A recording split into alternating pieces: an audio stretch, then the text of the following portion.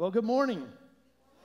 A few years ago, Pastor Diane and I were just praying and seeking God and just asking God what He was saying about ministry and the church. And we really felt like He told us there were these three themes that He wanted us to really spend our ministry focusing on and make sure that we are pouring energy into these three areas. And so the first is faith. Hopefully you've heard a lot about faith around here. Freedom, which we're going to do a whole series on freedom coming up here in another month. And the other was family, faith, freedom, and family. And so in the month of October, we're going to do a brand new series I'm kicking off this morning called My Functional Family. Everybody say functional.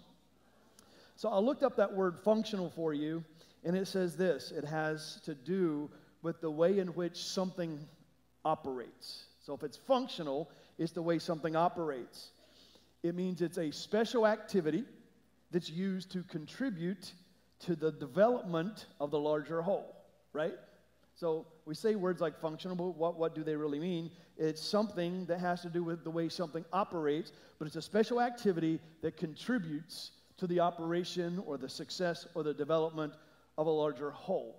So when we say a functional family, because how many of you have heard of a dysfunctional family? We hear a lot about that. But what makes a family functional? That means what makes it operate properly, or what makes it develop as a whole in proper fashion. Because we want to have functional families, not dysfunctional families. And so I know when I say the word family or functional family, it sort of depends on what decade or what era you probably grew up in or probably were influenced from.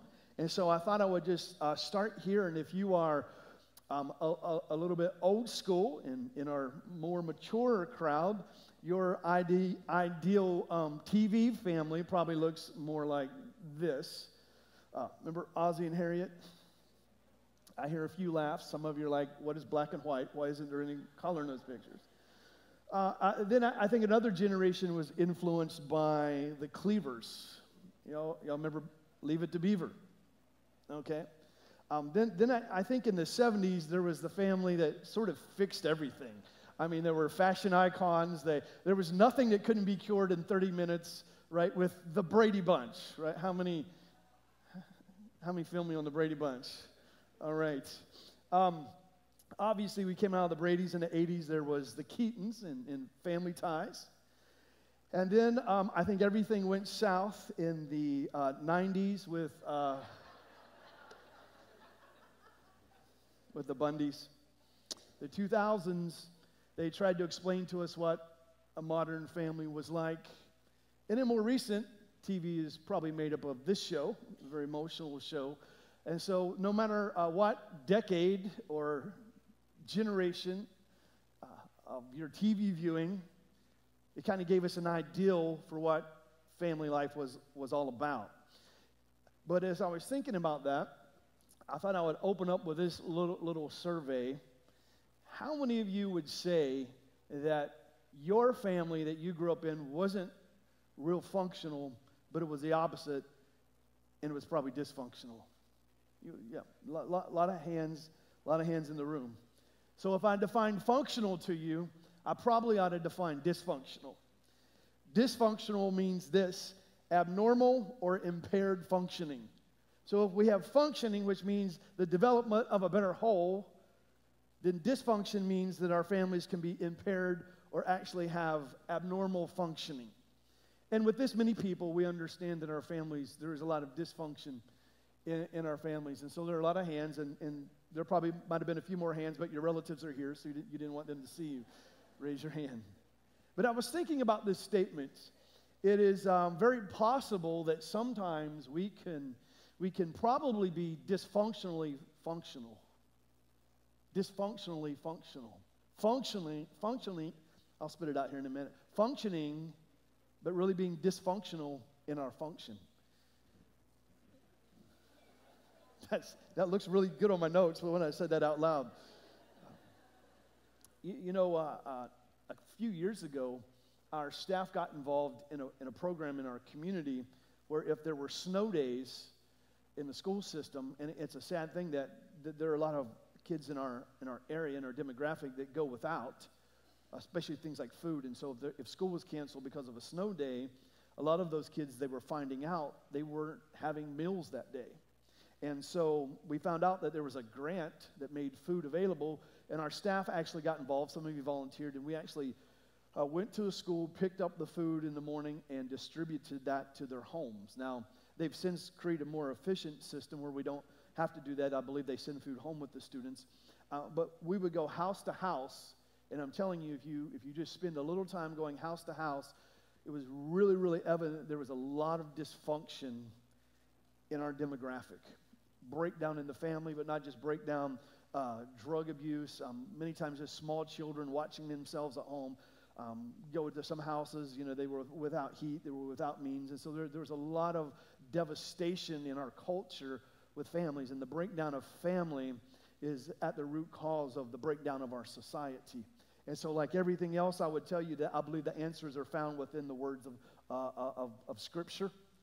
And so what we want to do in this series is bring out to you some principles that I think will help you make sure that your family is scripturally functional. But I did a little bit of research for you, studied what some counselors would say, psychologists would say, and I put this together in just a list of the difference between a functional family and a dysfunctional family. And so I'll give these to you before I share some points with you. The first difference is provision versus need. Provision versus need. For a functional family, members have all the basic needs that they would need, and it's provided for them. If you come from a dysfunctional family, your basic needs are actually missing. But functional families have provision. Functional families have security. Dysfunctional families know what fear is really like. So in other words, a functional family feels safe mentally. They feel safe emotionally. They feel safe physically. Another difference is affirmation versus rejection. I see you taking notes. The easiest thing, you might just want to take a picture of that screen real quick. A functional family, all family members feel welcome to express love, encouragement, validation to each other. So family members are affirmed. Another difference is respect versus disrespect. Functional families appreciate the ideas. They appreciate the abilities, the boundaries of one another. Dysfunctional families are obviously disrespectful. Functional families have connection.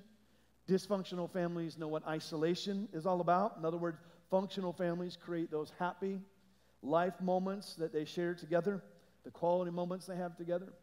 Functional families know how to communicate. Dysfunctional families live in silence. In other words, functional families know how to chat, confront, and converse openly about things. And then lastly, functional families have direction. Dysfunctional families drift. And what I mean by that is functional families have a confident, clear understanding of what they expect as far as conduct goes. And I would like to focus in on that last one where we talk about direction or drifting, because there really is a direct correlation between spiritual direction in a family and functionality versus dysfunction, meaning the absence of scriptural teaching and scriptural training and biblical training and behavioral conduct that is accurate and that is correct. And if you're sitting in here and you're an educator, you're probably understanding, because you are left to deal with and have all of those symptoms and responses from the children that you teach 5 days a week. But I really want to focus in on that last one about how do we give direction and how do we keep our families from drifting. And so it really comes down to us taking responsibility for our families and for the direction of our families. And so some statistics would say this, that 1 million kids every year watch their parents divorce, over 1 million kids. Out of those 1 million kids, 70% of our young people will be more likely to have academic troubles and be expelled from school. There's 164% more likely that they will give birth as a teenager, 92% more likely to fail in marriage in their future, and 50 to 150% more likely to abuse alcohol and drugs. All has a very direct correlation and connection to how functional our families are or how dysfunctional our families are. And so what I want to do this morning for you is use a scripture, and I want to talk about this as our title this morning, that I really believe that functional families pursue properly. They pursue properly. Everybody say pursue.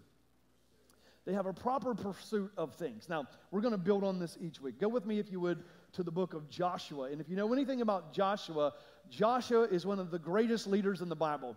And he did what Moses couldn't do. He was able to take all of Israel and bring them out of the wilderness, and he brought them into the promised land. And at the end of Joshua's life, this was his dying speech. And we find this in verse 24. Chapter 24, verses 14 and 15.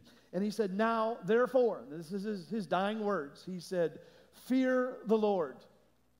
Serve him in sincerity and serve him in truth. And put away the gods that your father served on the other side of the river in Egypt. Serve the Lord. Verse 15. And if it seems evil to you to serve the Lord, then choose for yourselves this day whom you're going to serve, whether it's the gods which your fathers served on the other side of the river, or the gods of the Amorites in whose land that you are dwelling. But, everybody say but, as for me and as for my house, we're going to serve the Lord. I like the end of that phrase. You choose whether it's right for you, who you will serve, but for me and for my house, we're going to what? We're going to serve the Lord. And I believe that's a proclamation.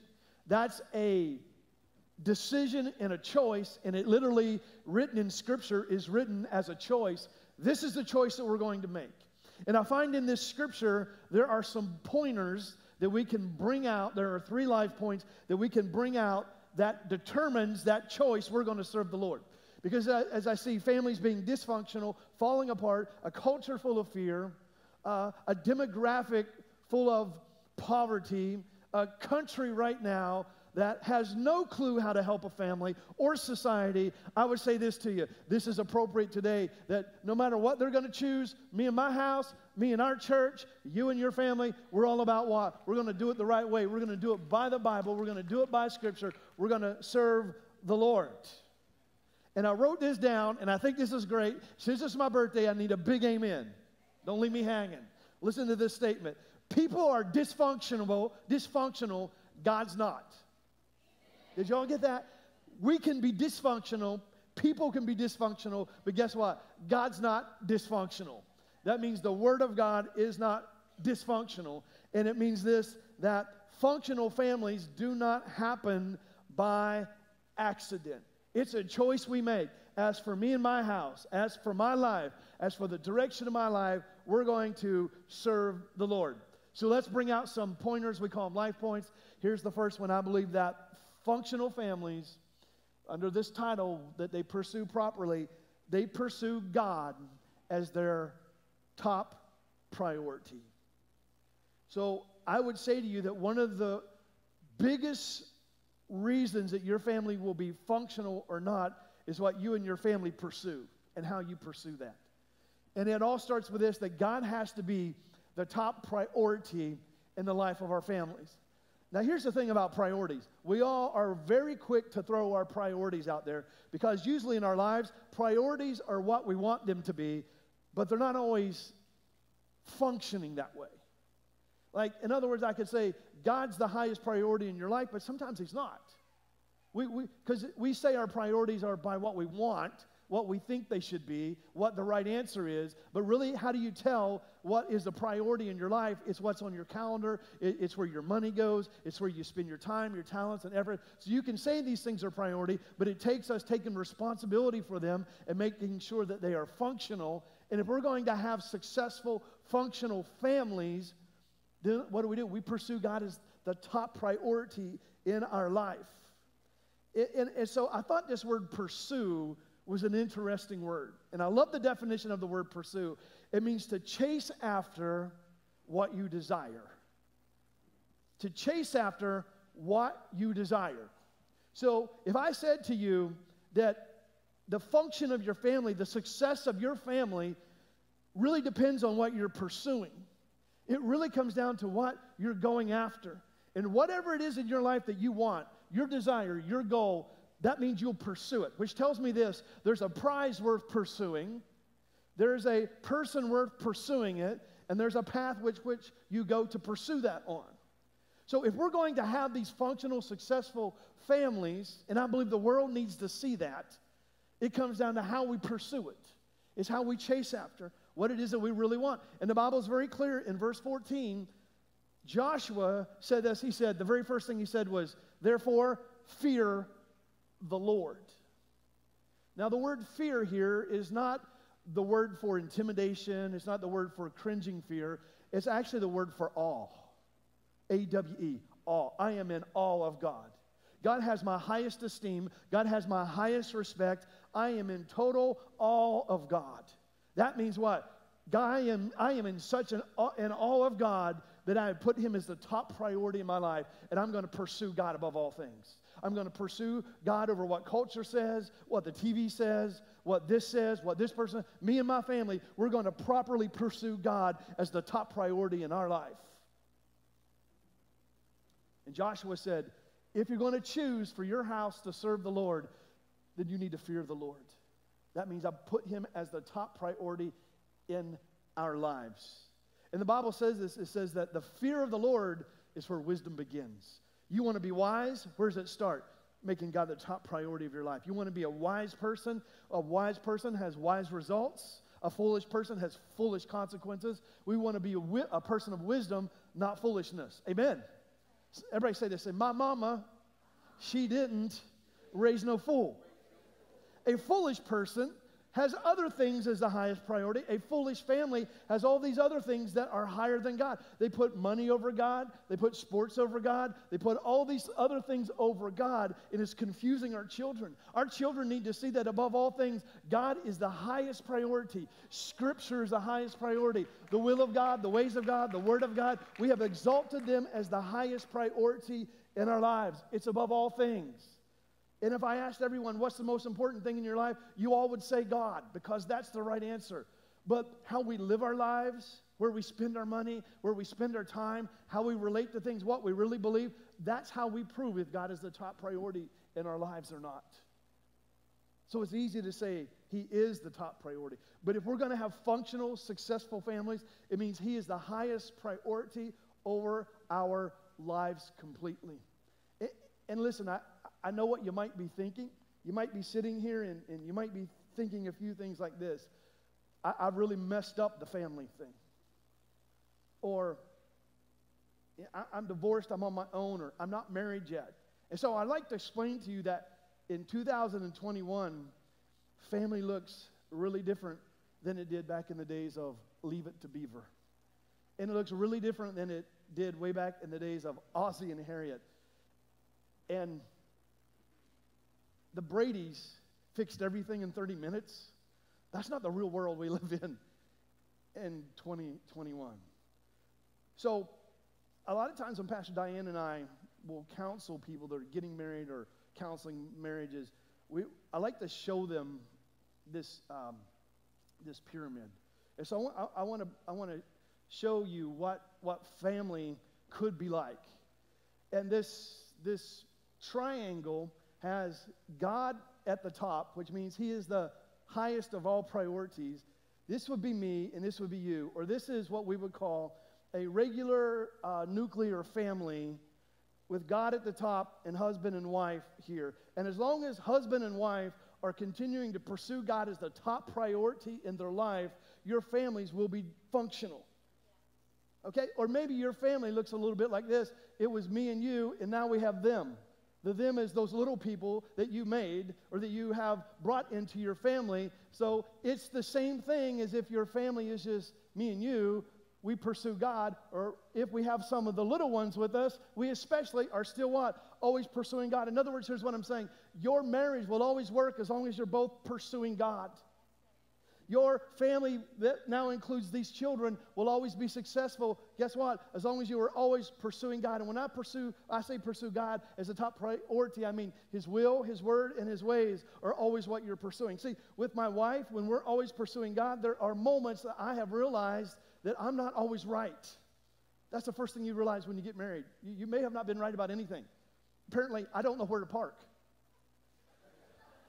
or drive. It's just things I've learned over the years. Apparently, I needed help with these things. But how many things can be fixed? Things can be successful. But the moment someone else stops pursuing God as a top priority, you stop going like this and you start going like this. And maybe your family didn't fit into one of these triangles, but maybe this is the scenario that a lot of you have today. It's you with some them,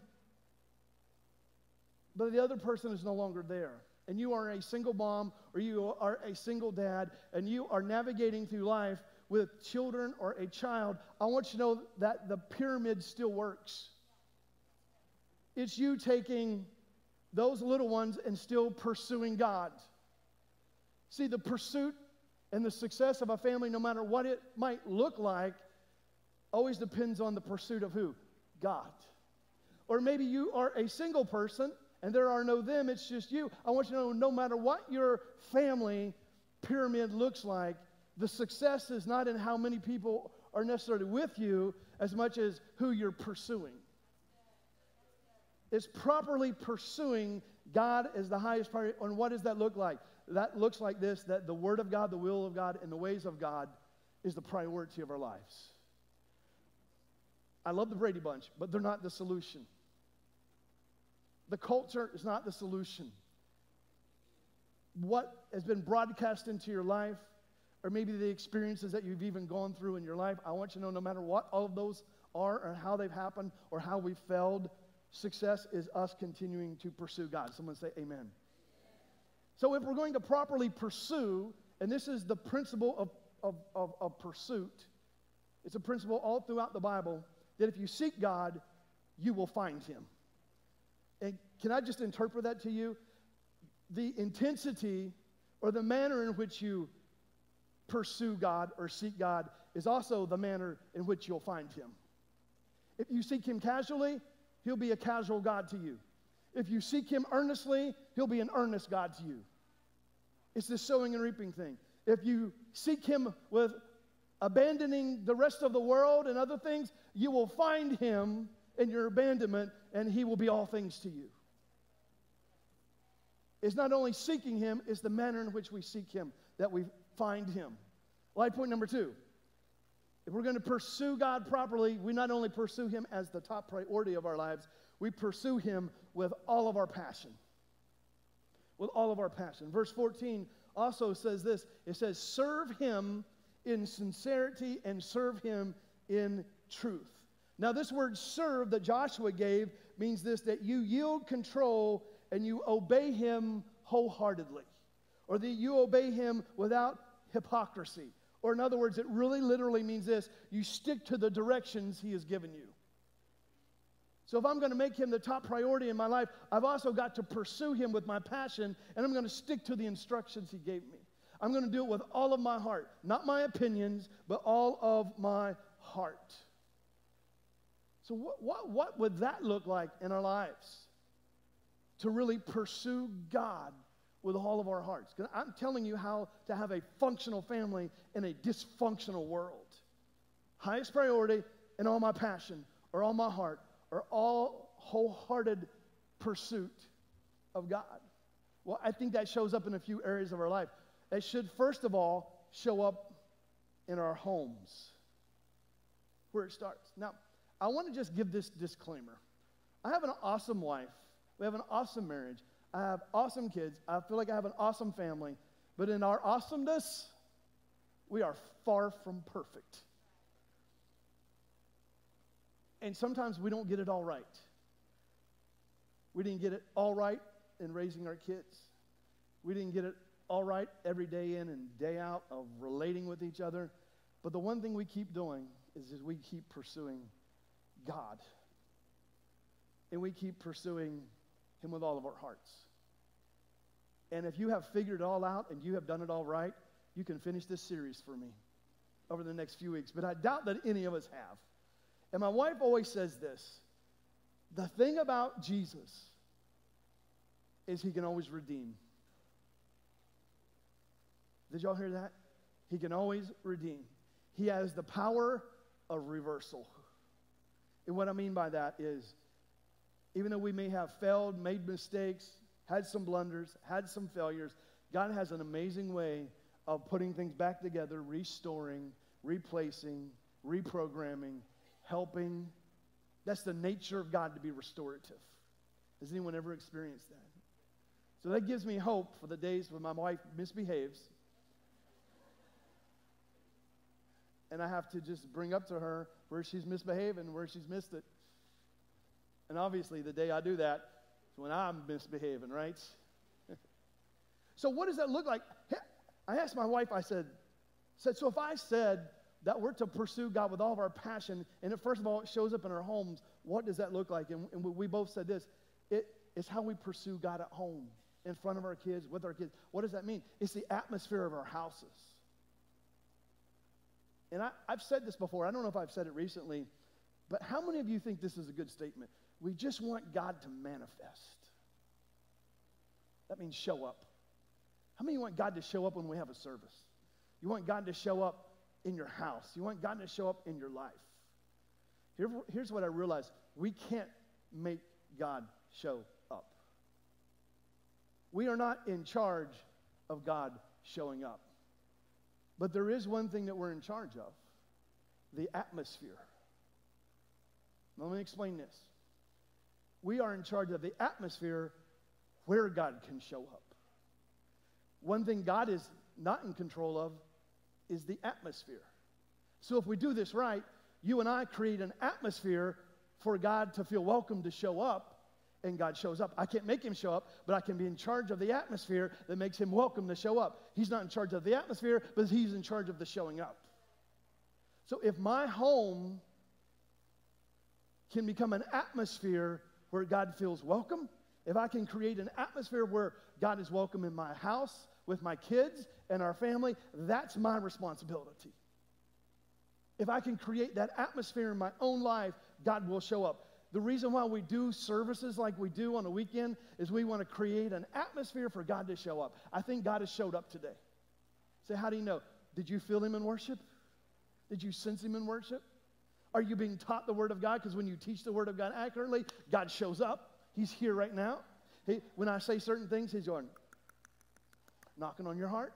He's just knocking. He's like, he's saying, if you embrace that, it'll make you changes. You want to know how to do some things? Here it is. My word will correct. My word will direct. My word will heal. My word will expose. My word will conceal. My word will reveal. My word will restore. My word will equip. My word will encourage. Now, if you came here and I just beat you up and gave you your spiritual spanking all day and sent you home, that may not be the atmosphere where God is. That is the atmosphere of religion. So if I said to you that your job is to go home this week and work on the atmosphere of your home, that might mean some things like this: the words we say, how we interact, what's on the TV, what's playing through the radio. Some of those things might need to be altered, because it is in those little things that we do that allows God to show up in our house. That means spending some time with God, putting some worship music on, watching something that encourages you, just creating an atmosphere in your home. Because here's what I know. My kids are old enough now. There are moments I'm like, those are Diane's kids. And then there are moments like, those are my kids. Sometimes you're thinking, what are they thinking? Why do they behave that way? Then you walk in the house and worship music is blasting, like, we did something right.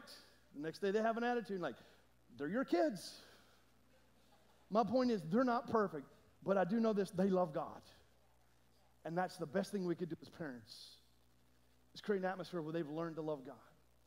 I also believe that this pursuing God with all of our hearts doesn't just show up at home. It shows up in us taking our families to church.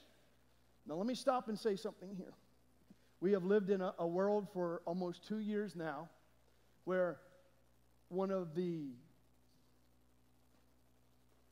most challenging things is when a government says you cannot gather and worship. Now, we're to respect and honor government until they tell us things that are not biblical. Now, we're never to be rebellious, but we're to take and stand for our rights. And I will tell you this, one of the most important, the Bible says this, when you see the days approaching, and the days aren't approaching, the days have approached. It says this, gather more, be together more, be together more as you see the days approaching. And I want to encourage you all with this. We're glad that we had to take a little bit of time and go directly online. We have a good online presence. I'm glad that this morning there are those who couldn't be with us for different reasons, that they're able to watch us online. But I want you to know that information online is not as transformational as you and I being in here together. And that's a tool that we will use, but our goal is not, no matter what happens around us, is not for everyone to watch online. Our goal, the Bible says, is come together. Something happens when we come together and we do church together and we're in here together. It does something. Because information alone online does not transform us. It doesn't change us. It can minister to us. But how many know when we're together and we're in God's house, something else happens? I heard Mark Driscoll say this week. There's a difference between church and ministry. You can be ministered to online, but you can only have church in God's house. Amen. So coming together, bringing your kids, being in church together, that's us pursuing God with all of our passion. And you know, we can pursue God in society too. It's how we live our lives as a family. I want to encourage you, don't let culture tell you how to raise your kids, and don't let culture tell you how to do family, because they don't have a clue. Get your clue from the Word of God. It will be transformational in your lives. Amen. Last life point is this, that not only do we pursue God by making Him the top priority, and we pursue Him with all of our passion, but we pursue God for our highest priority, or our highest purpose. So we've used these three words when I talk about pursuing. How do we pursue God? He's the top priority. How do we pursue God? With everything that's in our passion. And how do we pursue God? We make Him the purpose of our lives. Verse 14 says this, put away the gods of the culture that you worshiped on the other side of the river. And what I mean by that, it actually means this. This is interesting, but it means this, to have honey without the wax. In other words, what the Word of God and what Joshua was saying in his dying words was absolutely this. Have a pure pursuit of God. Make God the purest purpose of your life. Put away all the other gods, all the other things of culture, all the other things of society. You got to shelf those things, put those things away. They don't work. Use the Word of God to raise your kids. Use the Word of God to train up your kids. Use the Word of God to have a marriage. Use the Word of God to how you function in society. Here's what I'm saying. The Word of God works. You won't go broke. You won't go defeated. You won't go divorced. Do y'all hear me? If the Word of God is your priority, your passion, and if it is your purpose. I'm going to close with this scripture. I know you know it, but this is the Hebrews, chapter 12 and verse 1. It says, as for us, sounds a little bit like the last thing we read. As for me and my house, we're going to serve the Lord. But as for us, we all have these great witnesses encircling us like clouds. It means there are those who've gone before.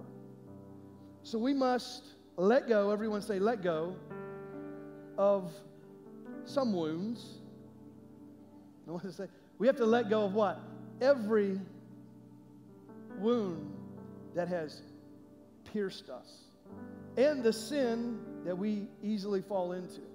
Then we will be able to run life's marathon race with the passion we talked about, with the determination we're talking about, for the path has been already marked out before us.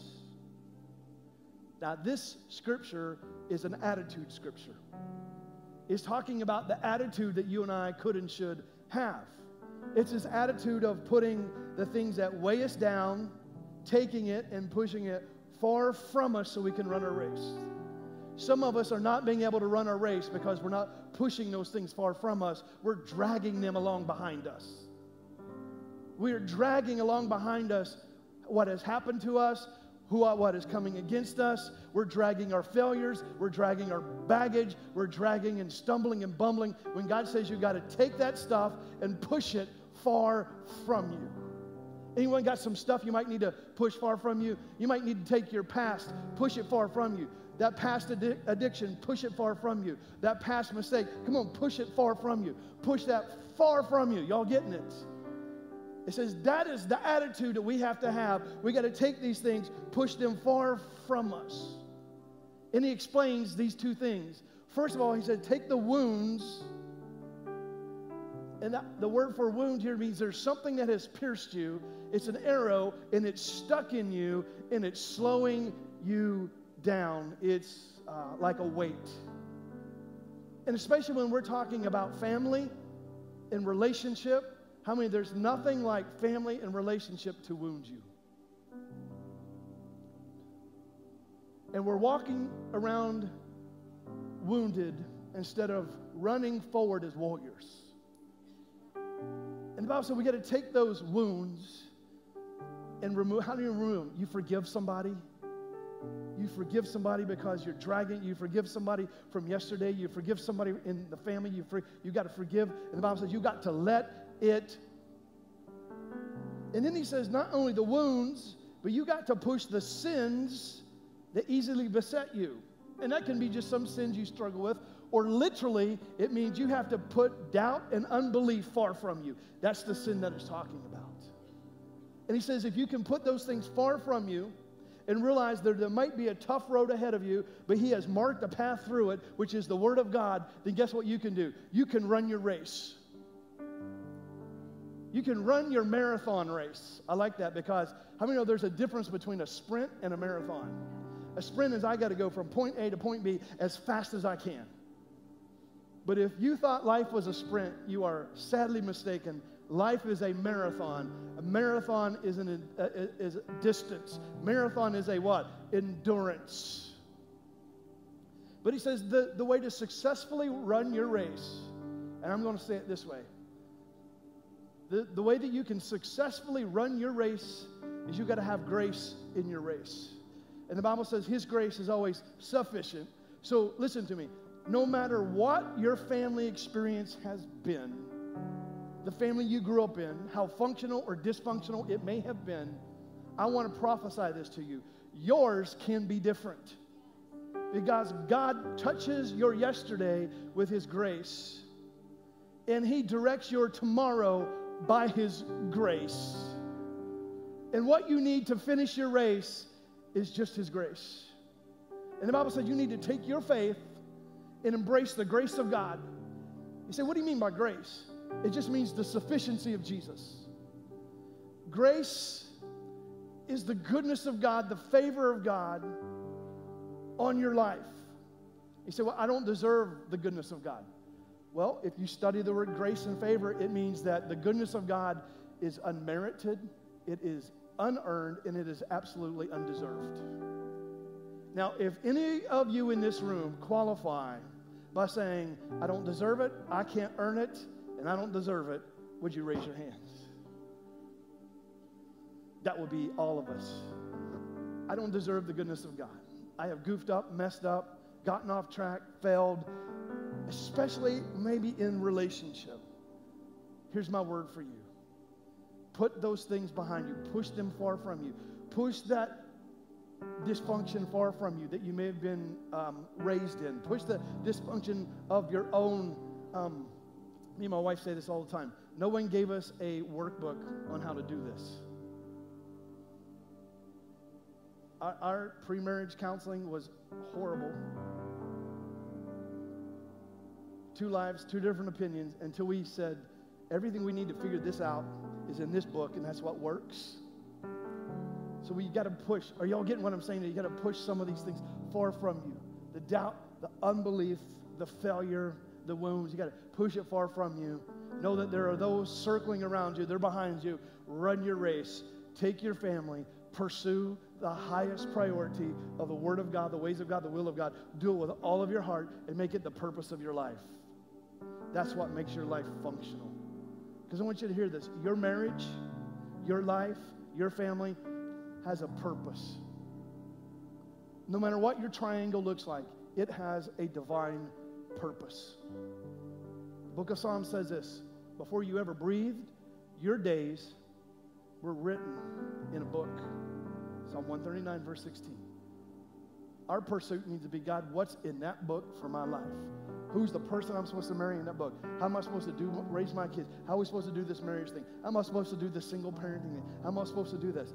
No matter what your triangle looks like, there's the goodness, there's the grace of God, there's the word of God, there's the direction of God for your life. Listen, with that, none of us should stand here and say we're dysfunctional.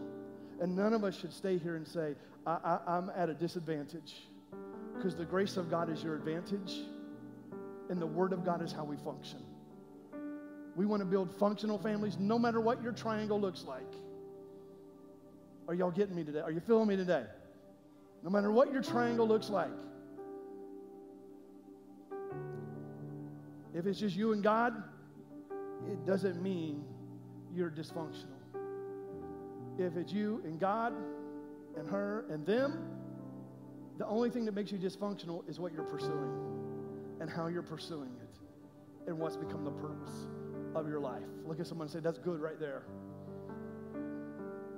Somebody get something good out of this morning. So I want us to stand for just a moment before we do a closing song. And I just want you to think for a moment before we rush out of here and move on with the rest of our week. And we're going to build on this next week and the next week. And I'm going to share with you over the next few weeks, guys, how do you work in this triangle? Ladies, how do you work in this triangle? Kids, how do you work in this triangle? How we protect ourselves. We're going to deal with all that. But I want you at this moment to just close your eyes for a moment. And I want you to think about the things I said today. And only you know how functional or dysfunctional an area of your life might be. And only you and God know what it is that you need to rearrange, repent of, restructure, rebuild, remodel.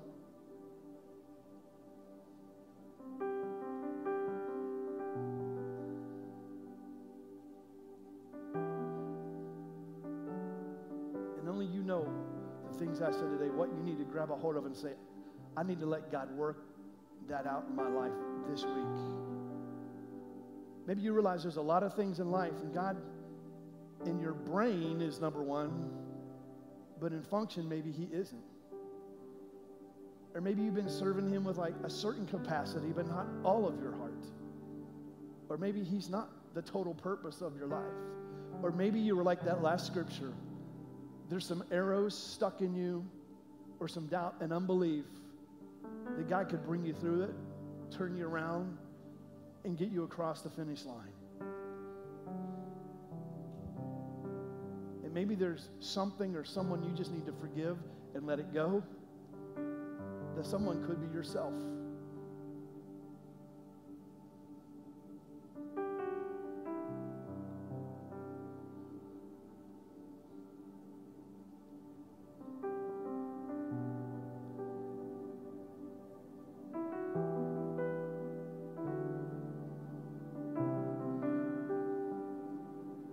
Close this out with prayer. We're going to close with a song. And if you are standing with some of your family, you might want to grab their hand, grab their arm. Maybe there's a friend around you. We're going to close this portion of the service out by singing this together, making this our declaration, making this our prayer this morning. Let's worship as the band leads us, and I'll be back up in just a moment to close this out. Isn't God's word good? Just to think,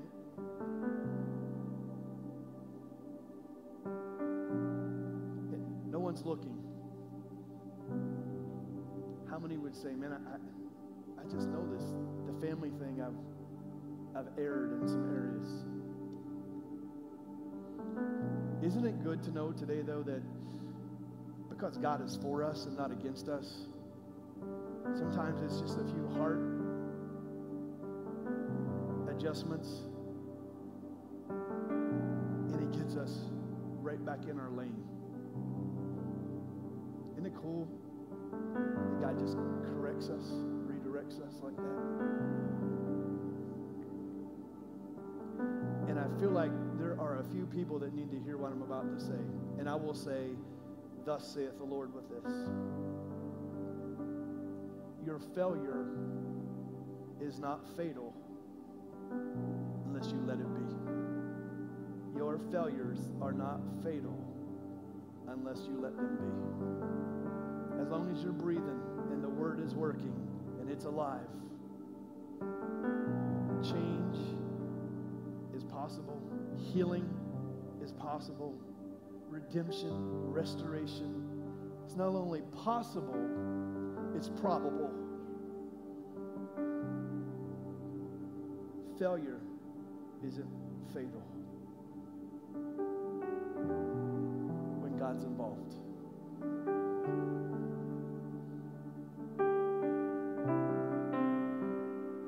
Oh, you are more than enough. Sing this out. And worthy of every song we could ever sing. And worthy of all the praise we could ever bring. And worthy of every breath we could ever breathe. We live for you.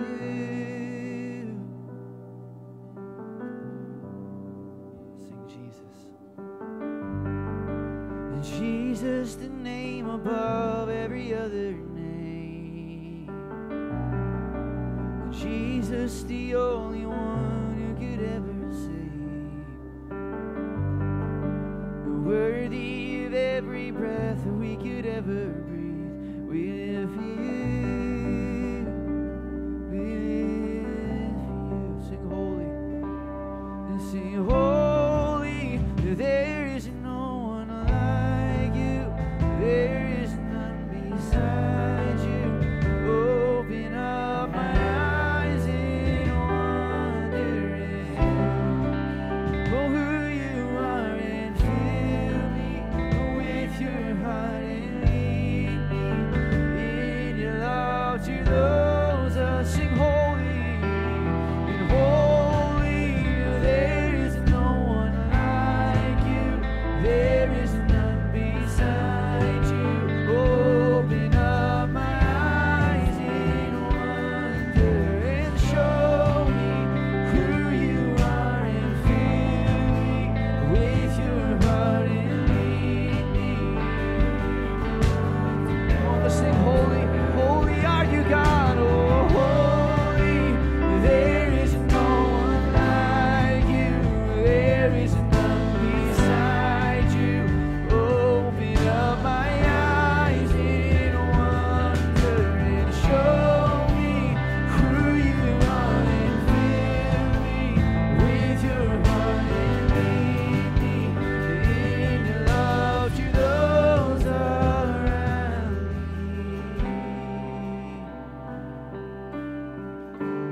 Oh, we worship you, we worship you. Come on, just tell them this morning, we worship you. Oh, we love your presence, we love your presence. Sing this out.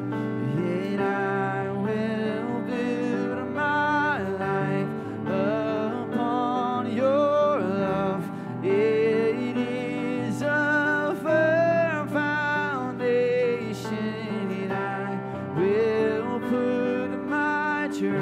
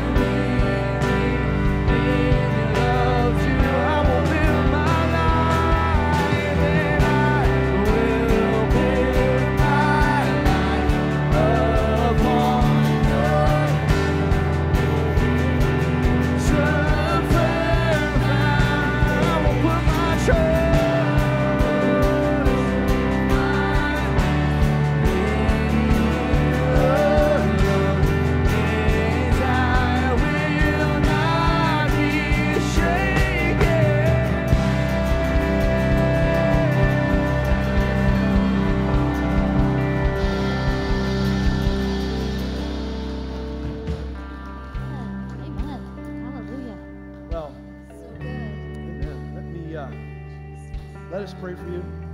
Father, I thank you for all these men and women, young men and women. No matter what their family triangle looks like, God, I pray there be a spirit of pursuit on them. They wouldn't be altered off their course by anything they've done or what's happened to them or the world around them. But God, they would alter their course by your words. Pray they'd have a spirit of faith, a spirit of agreement, and a spirit of pursuit that would make their families top-notch and completely functional. God, we delete the dysfunction from our lives. We push it far from us, and we go after you, all of our hearts. In Jesus' name. Amen. Amen. Amen. Amen. Just a couple of quick reminders, too. As in church news, remember this coming Wednesday is our first Wednesday service. We have prayer at 6:15 right here in the auditorium, and our service begins at 7, and we're doing things in reverse. And we will have coffee and donuts, so make sure you come out for that. We're excited to be with you on Wednesday night, too. It's a great refreshing time, too, in the middle of our week, so make sure you come out for that.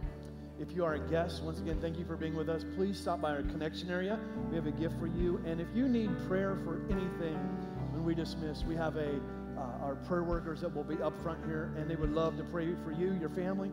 Please avail yourself to them. Turn to someone and say, "That was awesome." You are dismissed.